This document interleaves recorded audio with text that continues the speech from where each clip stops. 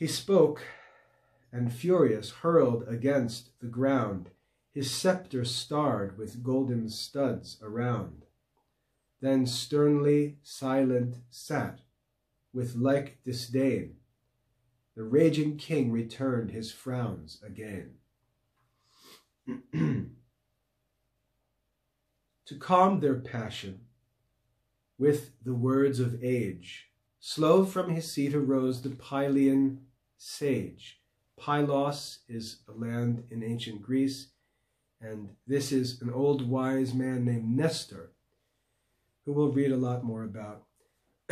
He rises up to speak to try and calm this fight between Agamemnon and Achilles. To calm their passion with the words of age, slow from his seat arose the Pylian sage, experienced Nestor, in persuasion skilled, words sweet as honey from his lips distilled. 2 generations now had passed away, wise by his rules and happy by his sway. 2 ages o'er his native realm he reigned, and now the temple of the third remained. Now the example of the third remained. All viewed with awe this venerable man, who thus with mild benevolence began. These are the words of Nestor, an old wise king from Pylos. What shame, what woe is this to Greece? What joy to Troy's proud monarchs and the friends of Troy, that adverse gods commit to stern debate the best, the bravest of the Grecian state. Young as ye are, this youthful heat restrain, nor think your Nestor's years and wisdom vain. A godlike race of heroes once I knew, such as no more these aged eyes shall view.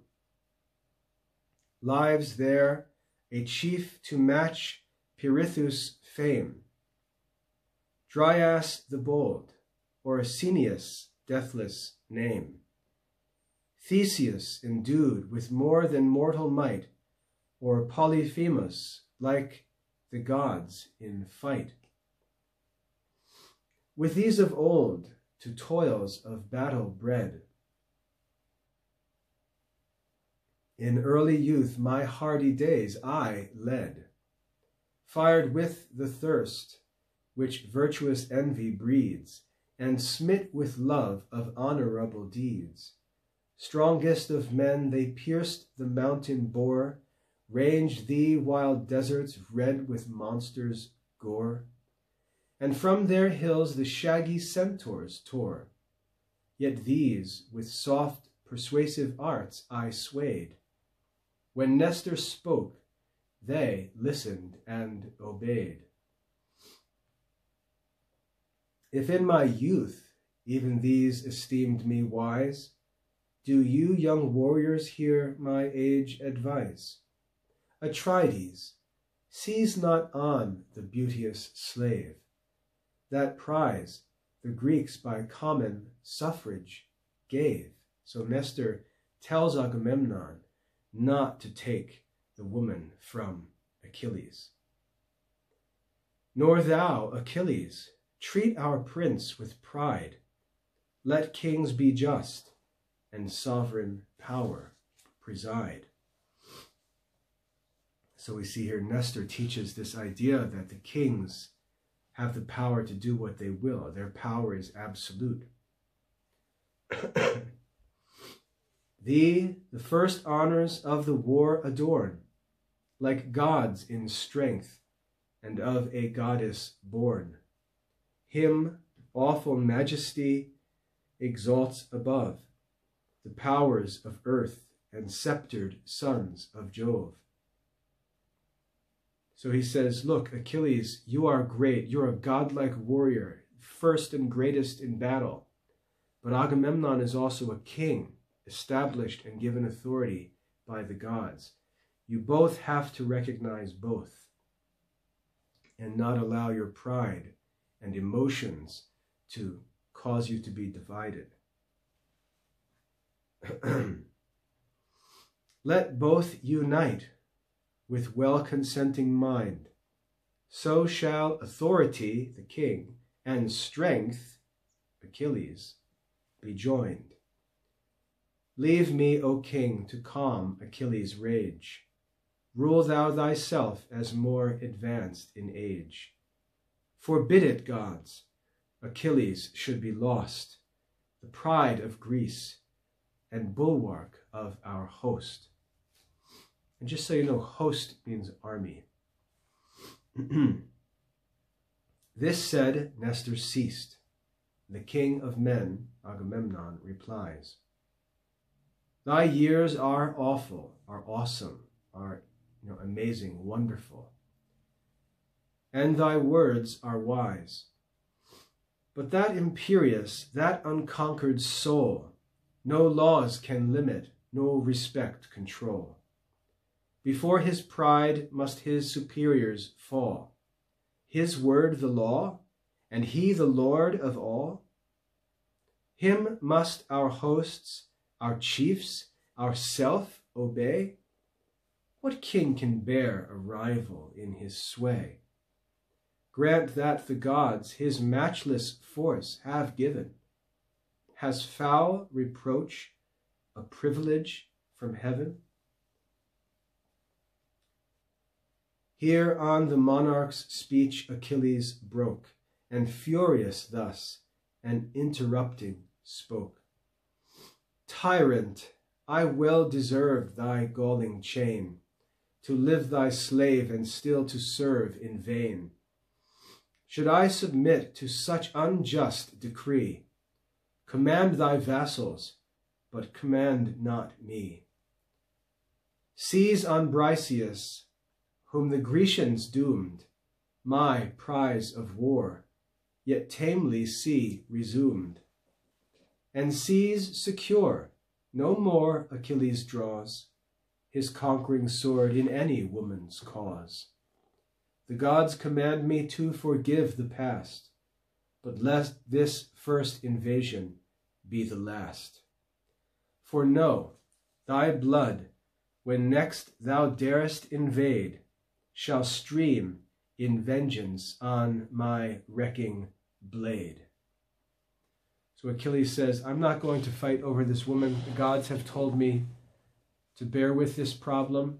You can go and take her, and I'll let you do so in peace, but if you ever come again, I'll kill you. At this they ceased. The stern debate expired. The chiefs in sullen majesty retired. Achilles with Patroclus took his way, where near his tents his hollow vessels lay. Meantime Atrides launched with numerous oars a well-rigged ship for Chrysa's sacred shores. So Agamemnon is sending the girl back to Chryses. High on the deck was fair Chryseis placed, and sage Ulysses with the conduct graced. Safe in her sides, in the sides of the ship, the hecatomb they stowed, the animals for sacrifice. Then, swiftly sailing, cut the liquid road. It's a figure of speech to refer to sailing through the water, to cut the liquid road. The host, or army, to expiate next the king prepares, with pure lustrations and with solemn prayers. Washed by the briny wave, briny means salty, the salt water of the ocean. Washed by the briny wave, the pious train are cleansed and cast the ablutions in the main. The main is the sea. Along the shore, whole hecatombs were laid. All the sacrifices were prepared. And bulls and goats to Phoebus's altars paid. They sacrificed animals to Phoebus Apollo. The sable fumes in curling spires arise and waft their grateful odors to the skies. The smoke of the sacrifices are circling up to heaven with grateful odors. That is the smell of the sacrifices pleasing to the gods. The army thus in sacred rites engaged, Atrides, Agamemnon, still with deep resentment raged. To wait his will, 2 sacred heralds stood, Talthybius and Eurybates the good. Now Agamemnon gives these 2 messengers his command to go and get the girl from Achilles. Haste to the fierce Achilles' tent, he cries. Thence bear Briseis as our royal prize. Submit he must, or if they will not part, ourself in arms shall tear her from his heart. The unwilling heralds act their lord's commands. Pensive they walk along the barren sands. Arrived, the hero in his tent they find, with gloomy aspect, with sad or angry face, on his arm reclined. At awful distance long they silent stand, loath to advance and speak their hard command. Decent confusion this the godlike man perceived, and thus with accent mild began. So Achilles addresses the 2 messengers sent by Agamemnon. With leave and honor enter our abodes, ye sacred ministers of men and gods. I know your message. By constraint you came. Not you, but your imperious lord I blame. Patroclus, haste, the fair Briseis bring. Conduct my captive to the haughty king. But witness, heralds, and proclaim my vow. Witness to gods above and men below. But first and loudest to your prince declare, that lawless tyrant whose commands you bear. Unmoved as death, Achilles shall remain, though prostrate Greece shall bleed at every vein. The raging chief in frantic passion lost, blind to himself and useless to his host, unskilled to judge the future by the past, in blood and slaughter shall repent at last. Patroclus now the unwilling beauty brought, she in soft sorrows and in pensive thought, passed silent as the heralds held her hand, and of looked back slow moving o'er the strand. Not so his loss the fierce Achilles bore, but sad, retiring to the sounding shore. O'er the wild margin of the deep he hung, that kindred deep from whence his mother Thetis sprung. There, bathed in tears of anger and disdain, thus Achilles loud lamented to the stormy main. He cried out in sadness and frustration. He cried out sitting on the seashore, crying out to the sea. And it's significant because his mother, the goddess Thetis, is a goddess who was born out of the sea. Achilles cries out and says, O parent goddess, since in early bloom thy son must fall by too severe a doom. There's a little background needed here. Achilles received a certain fate when he was born. He was told that he would live a short but glorious life rather than a long and happy life. And so he believes that his life, because he sort of accepted this fate of having a short life, that his life should be filled with glory. And yet now he's being asked, in this short life that he was given, he's being asked to suffer and be wronged. And he feels like, if I'm going to be wronged, then I deserve a long life as a reward. And if I'm going to be taken at a young age, then I don't deserve to have to suffer like this. That's the deal. And so he's crying out to his mother, saying, what's going on here? This isn't fair. My destiny seems to not be honored by the gods.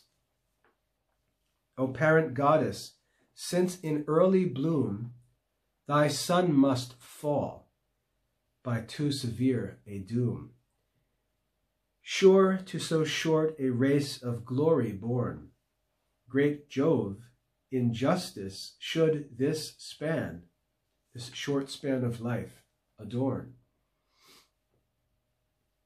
Honor and fame, at least the thunderer owed, and ill he pays the promise of a god. If yon proud monarch thus thy son defies, obscures my glories, and resumes my prize. So he complains that his situation is not fair and the gods are not doing what they should. Far from the deep recesses of the main, the sea, where aged ocean, that's a god, ocean, holds his watery reign, his goddess mother heard the waves divide, and like a mist she rose above the tide, and beheld him mourning on the naked shores, and thus the sorrows of his soul explores. So here Thetis, the goddess, speaks to Achilles. Why grieves my son? Thy anguish let me share. Reveal the cause, and trust a parent's care. He, deeply sighing, said, to tell my woe is but to mention what too well you know. From Thebe, sacred to Apollo's name, Eetion's realm, our conquering army came, with treasure loaded and triumphant spoils, whose just division crowned the soldiers' toils. But bright Chryseis' heavenly prize was led, by vote selected, to the general's bed. The priest of Phoebus sought by gifts to gain his beauteous daughter from the victor's chain. The fleet he reached, and lowly bending down, held forth the scepter and the laurel crown, entreating all, but chief implored of grace, for grace, the brother kings, remember Menelaus and Agamemnon, of Atreus' royal race. The generous Greeks their joint consent declare, the priest to reverence and release the fair. Not so Atrides. He, with wonted pride, the sire insulted, and his gifts denied. The insulted sire, his god's peculiar care, to Phoebus prayed, and Phoebus heard his prayer. A dreadful plague ensues, the avenging darts incessant fly and pierce the Grecian hearts. A prophet then, inspired by heaven, arose, and points the crime, and thence derives the woes. Myself, the first the assembled chiefs incline, to avert the vengeance of the power divine. Then, rising in his wrath, the monarch stormed. Incensed he threatened, and his threats performed. The fair Chryseis, to her sire was sent, with offered gifts to make the god relent. But now he seized Briseis's heavenly charms, and of my valor's prize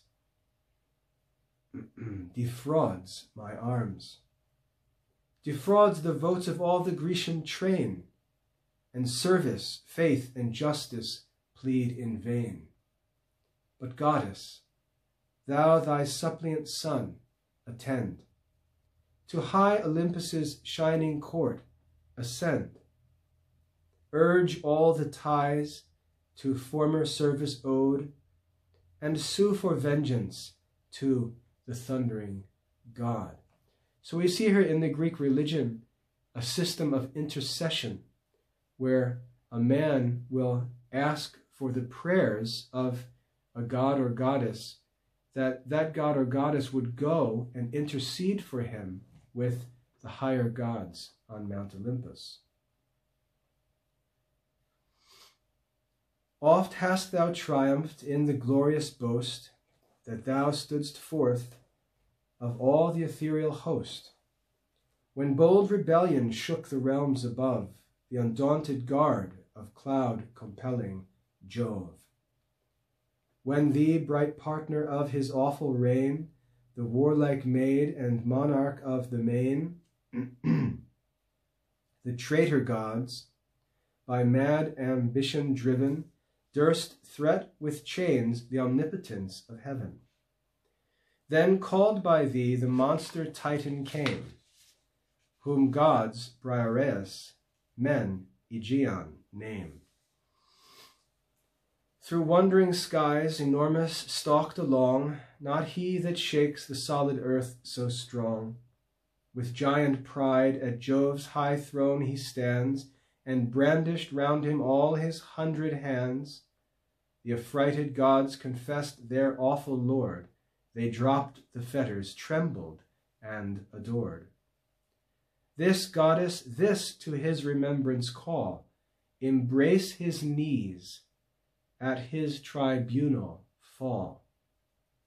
Conjure him far to drive the Grecian train, to hurl them headlong to their fleet and main, to heap the shores with copious death and bring the Greeks to know the curse of such a king. Let Agamemnon lift his haughty head o'er all his wide dominion of the dead, and mourn in blood that ere he durst disgrace the boldest warrior of the Grecian race. So simply Achilles asks his mother Thetis to intercede for him with Jupiter. One observation to make here is, it seems clear that Homer is using Achilles to question the nature of the power and authority, or the limit of the power and authority of kings. Because if you read Achilles' words carefully, you'll see that he's not just questioning Agamemnon. He's questioning the concept of this all-controlling king who has a right to do whatever he pleases. And he's saying there are other things to consider. For example, the justice due towards subjects. A king doesn't have the right to just do whatever he wants. He has to keep promises. He has to respect rewards that have been given, that have been justly earned and are deserved by subjects. He's not free to do whatever he wants. And then, as Achilles complains to the gods, he's basically saying, is this doctrine of absolute power true? Or should this king be accountable to higher standards of justice and mercy? Okay, if we look at all the things that Agamemnon's done so far, he's disrespected a king, a priest. He's disrespected the gods. He's broken promises to his own subjects. He's ignored the counsel of elder wise men. He's mistreated one of his greatest and most faithful soldiers. He's unjustly taken a prize away from Achilles. And we see this list of unjust things that have been done by Agamemnon. And it seems that Homer's story is investigating the question of what power kings really should possess. So let's keep that in mind as we continue reading. It seems that Achilles is questioning this power and authority of kings. Now Thetis, Achilles' mother, responds, "Unhappy son," fair Thetis thus replies, while tears celestial trickle from her eyes. "Why have I borne thee with a mother's throes, to fates averse, and nursed for future woes? So short a space the light of heaven to view, so short a space, and filled with sorrow too." So even Thetis recognizes that Achilles' complaint is just. He was given a short life, and is now being denied the glory that was promised him in that short life.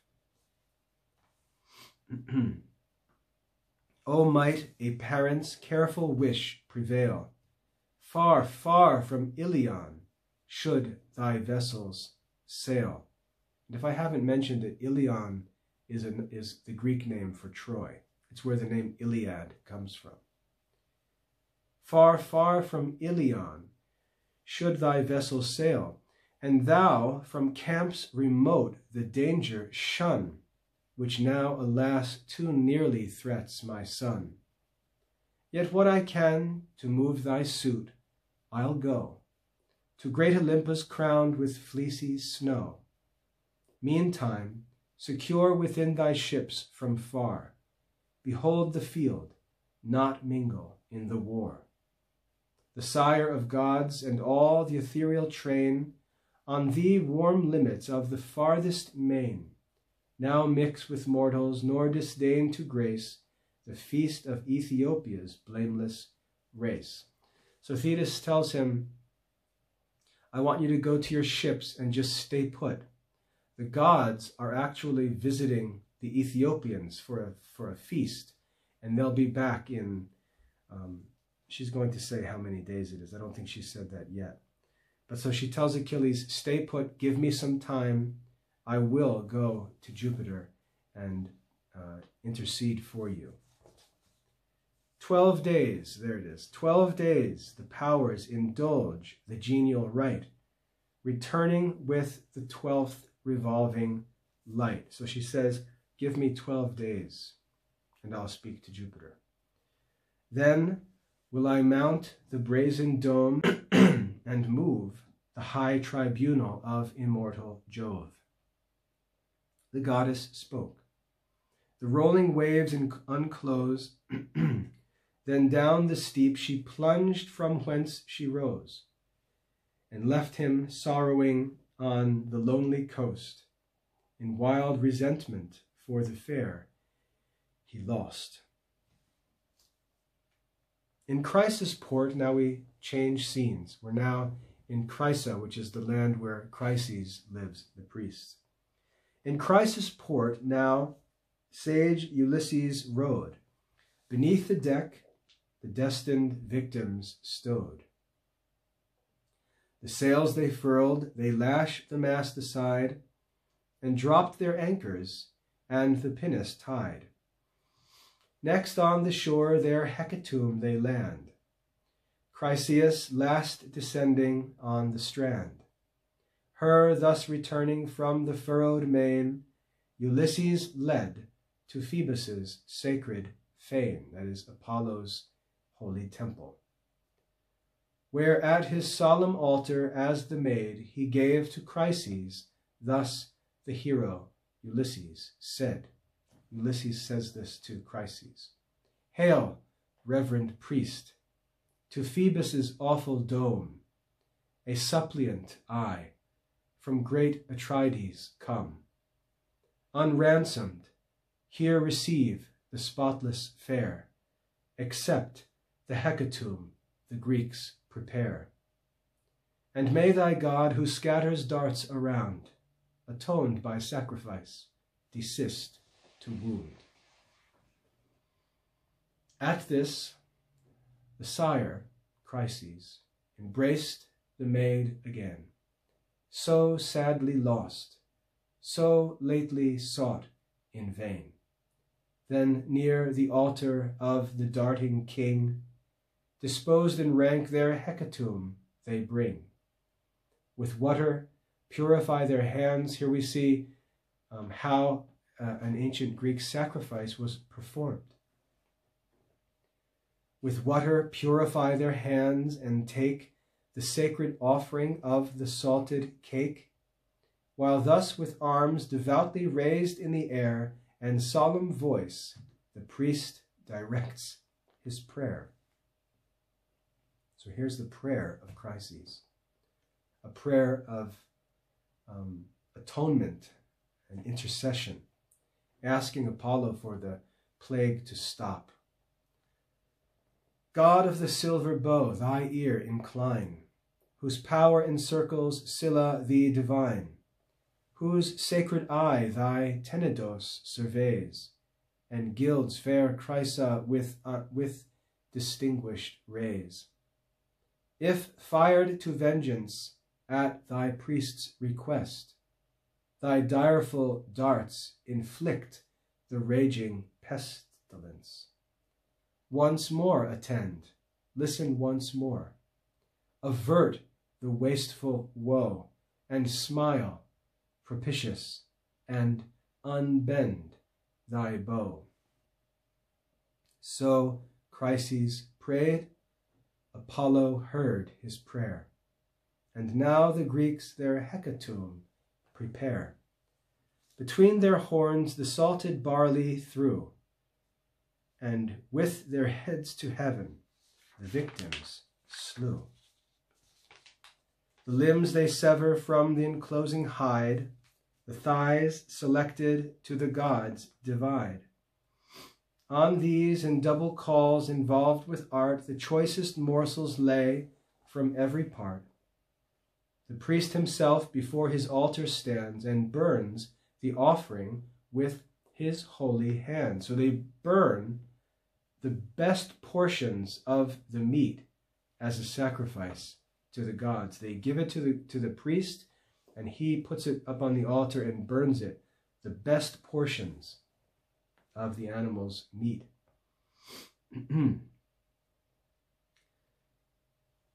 priest himself before his altar stands and burns the offering with his holy hands, pours the black wine and sees the flames aspire. The youth with instruments surround the fire. The thighs thus sacrificed and entrails dressed, the assistants part, transfix, and roast the rest.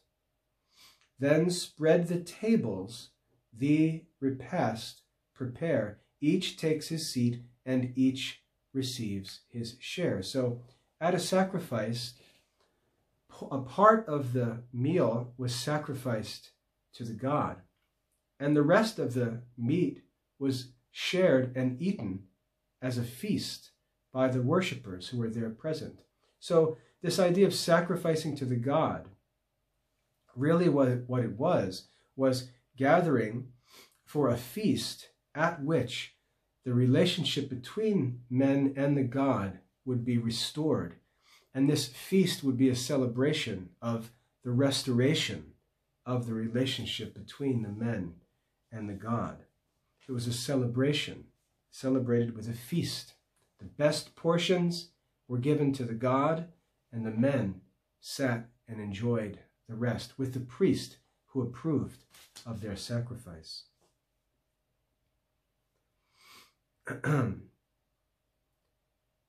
Then spread the tables, the repast prepare. Each takes his seat, and each receives his share.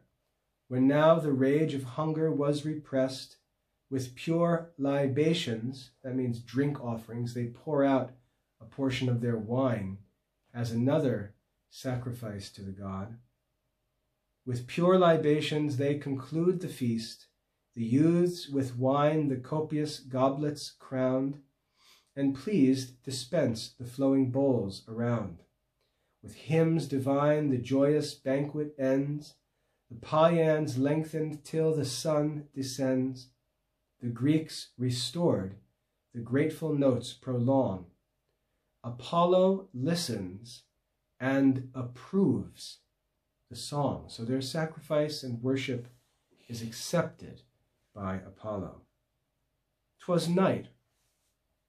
The chiefs beside their vessel lie, till rosy morn had purpled o'er the sky. This is a figurative description of dawn, of the sun beginning to rise, and the sky turning red and purple as the sun rises. Till rosy morn had purpled o'er the sky. Then launch and hoist the mast. Indulgent gales or friendly winds, supplied by Phoebus Apollo, fill the swelling sails. The milk-white canvas, bellying as they blow, the parted ocean foams and roars below. Above the bounding billows swift they flew, till now the Grecian camp appeared in view. Far on the beach they haul their bark to land. The crooked keel divides the yellow sand. They run ashore as they reach the land. Then part where stretched along the winding bay the ships and tents in mingled prospect lay. So the excursion to Chrysa, where Chryses the priest and the temple of Apollo were, was successful. Chryseis was returned, and the Greeks return happy that the pestilence is now ended. But raging still, amidst his navy sat the stern Achilles, steadfast in his hate, nor mixed in combat, nor in council joined, but wasting cares lay heavy on his mind. In his black thoughts revenge and slaughter roll, and scenes of blood rise dreadful in his soul. 12 days were past. Remember why that's important? The gods were away for 12 days. 12 days were past, and now, the dawning light, the gods had summoned to the Olympian height. The gods are returning to Mount Olympus. Jove, first ascending from the watery bowers, leads the long order of ethereal or heavenly powers. When, like the morning mist in early day, rose from the flood the daughter of the sea, and to the seats divine her flight addressed, there far apart and high above the rest. The thunderer, Jove, Jupiter, sat. He's called the thunderer, Jupiter. The thunderer sat where old Olympus shrouds his 100 heads in heaven and props the clouds. Suppliant, the goddess Thetis stood. A suppliant is one who bows in the presence of another and asks for help. That's a suppliant. And we'll see in Greece there was sort of a formal procedure for this, where the suppliant would kneel, and we'll see Thetis do this. She'll embrace the knees of Jupiter, and she'll reach up with one hand and place it under his chin as a sign of, a suppliant begging for mercy from whoever she's appealing to for assistance. And we'll see that here. Suppliant, the goddess stood. One hand she placed beneath his beard, and one his knees embraced. And this is what she says to Jupiter. If e'er, O father of the gods, she said, my words could please thee, or my actions aid, some marks of honor on my son bestow, and pay in glory what in life you owe. It was promised to him. Fame is at least by heavenly promise due to life so short, and now dishonored too. It's not supposed to be that way for Achilles. Avenge this wrong, O ever just and wise, let Greece be humbled, and the Trojans, their enemies, rise, till the proud king and all the Achaean or Greek race shall heap with honors him they now disgrace. So she says, punish the Greeks and help the Trojans, so that the Greeks suffer and they restore the honor of my son Achilles.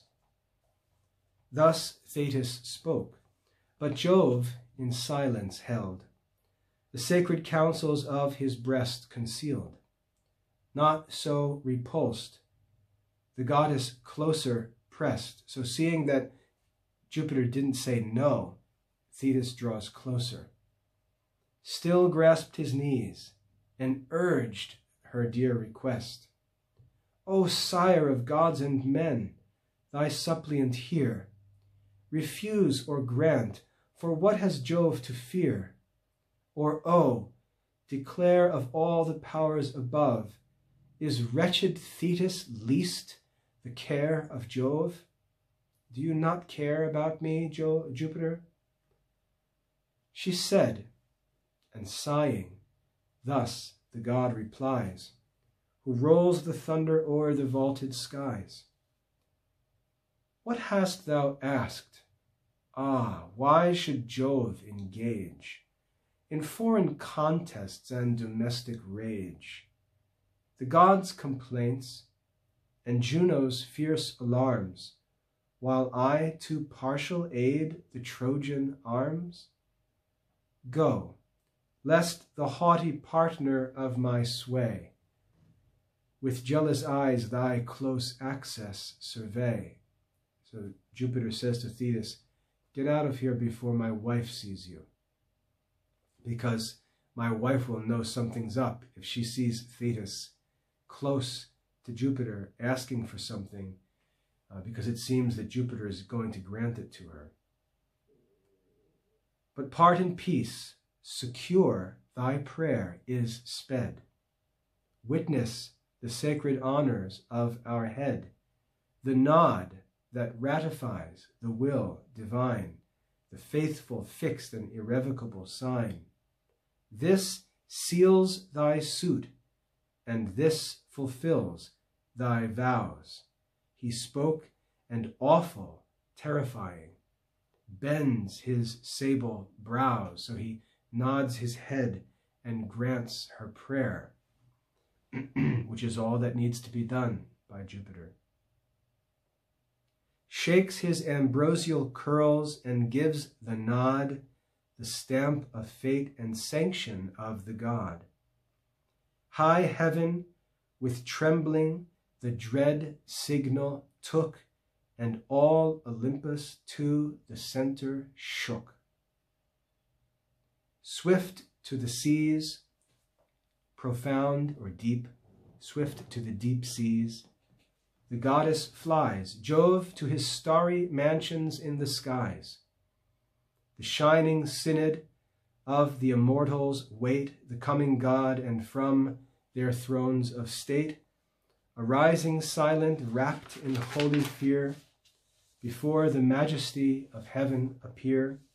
Trembling they stand while Jove assumes the throne, all but the gods' imperious queen alone. Everyone's there except Juno.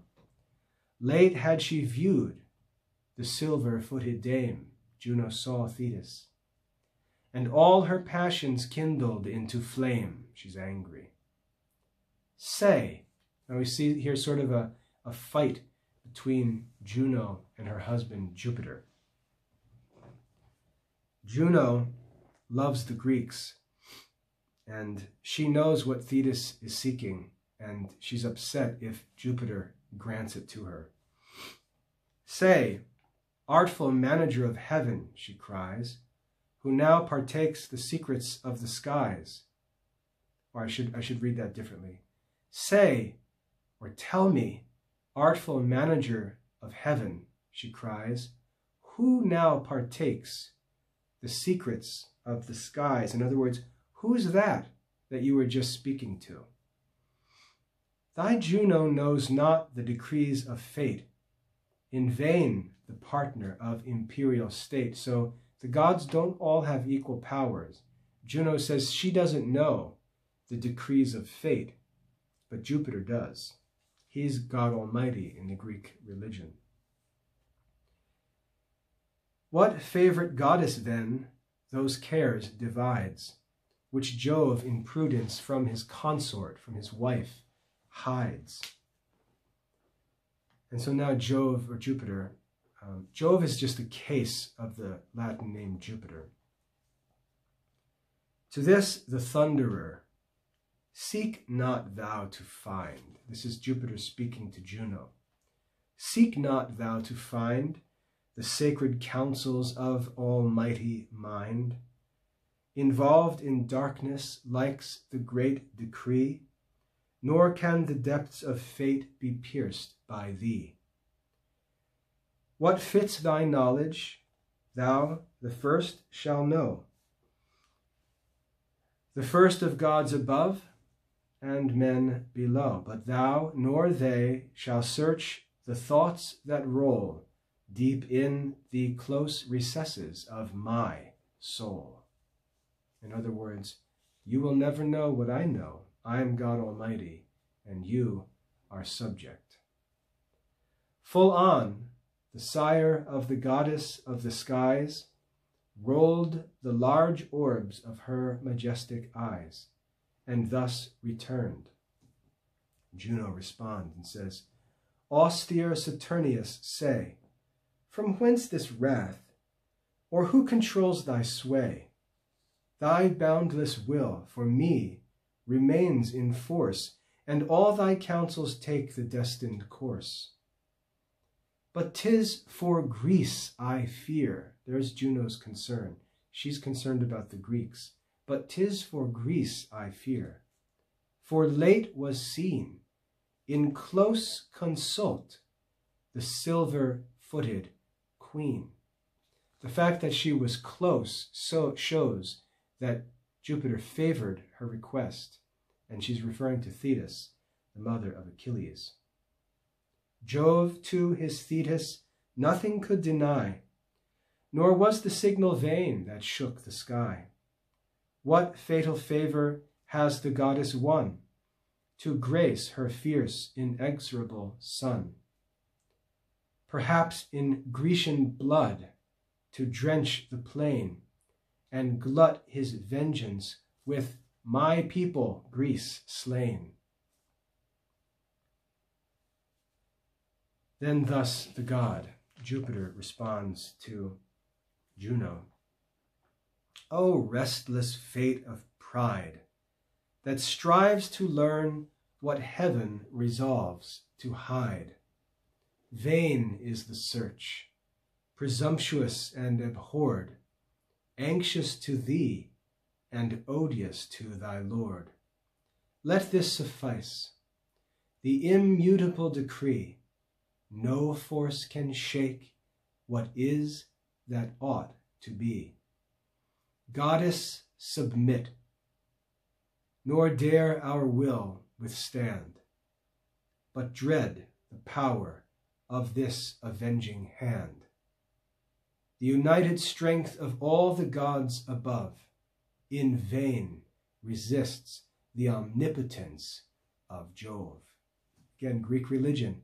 Jupiter is the most powerful. He's omnipotent. He knows all, and all the other gods combined cannot do anything against him. He tells his wife Juno to stay in her lane and do what she's told, and not to meddle in his affairs. The thunderer spoke, nor durst the queen reply. A reverent horror silenced all the sky. The feast disturbed, with sorrow Vulcan saw, his mother menaced, and the gods in awe. So all the gods are gathered together. It should be a time of happiness and celebration, and instead Vulcan sees that there's something wrong going on. So what is he going to do? He's going to try to lighten the mood. Peace at his heart and pleasure his design, thus interposed the architect divine. He says, "The wretched quarrels of the mortal state are far unworthy, gods, of your debate. Let men their days in senseless strife employ, we in eternal peace and constant joy. Thou, goddess mother, with our sire comply, nor break the sacred union of the sky, lest roused to rage he shake the blessed abodes, launch thee red lightning and dethrone the gods. If you submit, the thunderer stands appeased, the gracious power is willing to be pleased." Thus Vulcan spoke, and rising with a bound, the double bowl with sparkling nectar crowned, which held to Juno in a cheerful way. "Goddess," he cried, "be patient and obey. Dear as you are, if Jove his arm extend, I can but grieve, unable to defend. What god so daring in your aid to move, or lift his hand against the force of Jove? Once in your cause I felt his matchless might, hurled headlong down from the ethereal height, tossed all the day in rapid circles round, nor till the sun descended touched the ground. Breathless I fell, in giddy motion lost, the Cynthians raised me on the Lemnian coast." He said, and to her hands the goblet heaved, which with a smile the white-armed queen received. Then to the rest he filled, and in his turn each to his lips applied the nectared urn. Vulcan with awkward grace his office plies, and unextinguished laughter shakes the skies. Thus the blessed gods the genial day prolong, in feasts ambrosial and celestial song. Apollo tuned the lyre, the muses round, with voice alternate aid the silver sound. And this is the end of Book 1 of Homer's Iliad. So just to quickly recap, we have in the beginning, after a victory of the Greeks, the men divide the spoils.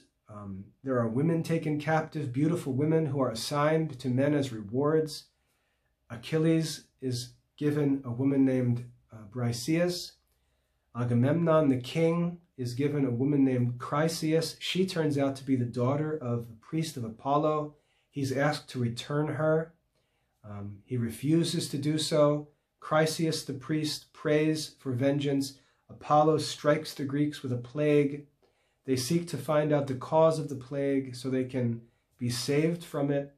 A prophet says that Agamemnon's captive girl is the cause of the plague. So Agamemnon agrees to release her, but demands that he receive another woman. So he takes Achilles' woman.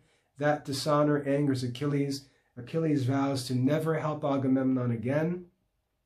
Then Achilles asks his mother Thetis to intercede with the gods for him. Jupiter grants Thetis' request and promises to bring honor to Achilles. And as Book 1 ends, the gods are celebrating on Mount Olympus. I hope that's a helpful guide to Book 1 of the Iliad. Book 2 is a difficult read, and we'll just force our way through it, as you'll see. But Book 1 is very important because it establishes the whole story and the context. So make sure now you take your time, reread the whole book, study it for mastery, and then we'll be able to move on to Book 2 and the rest of the Iliad. I hope that's helpful. God bless your studies.